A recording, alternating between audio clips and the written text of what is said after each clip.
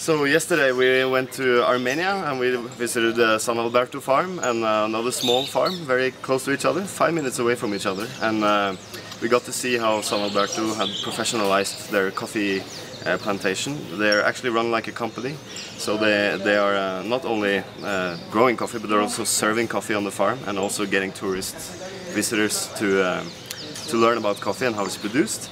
And also they do cupping sessions, and they do a very thorough job in also processing the coffee. They pick out all the unripes and stuff from the red cherries, which I've actually never seen been done in Colombia. And then just 30 minutes later we went to a small farm, neighboring farm, where I picked some coffee. It was quite difficult, especially now when the tree has both immature and ripe cherries on the same tree. And so you had to be very careful picking coffee, and the slopes were like this, so it's very hard to stand and pick coffee all day. A normal picker picks for 10 hours per day. I picked for 10 minutes and I was completely wet and sweaty and exhausted. So that's a really tough job.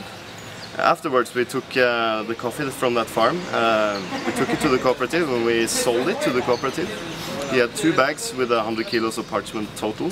And that gave him around $450 for 100 kilos of parchment. And that'll end up as maybe 80 kilos of green coffee.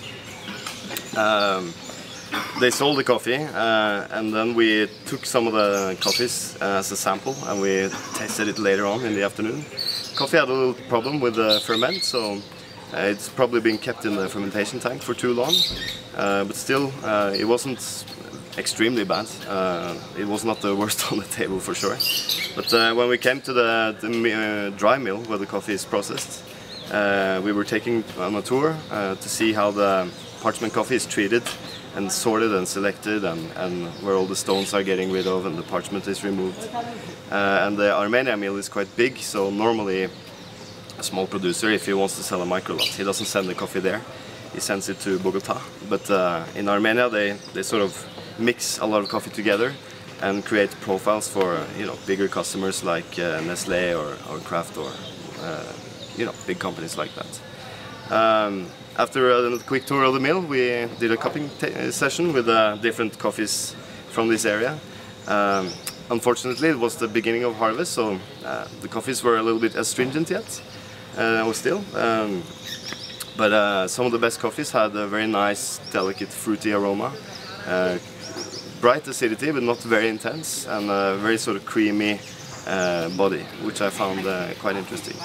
So I'll definitely try to get some samples from Armenia and take home and show the Norwegian people how Armenian coffee tastes like. Today we're actually going to El Agrado, which is a research farm in Armenia that I've been wanting to go to for many years. A very good friend of mine, Jaime Raúl, used to run it.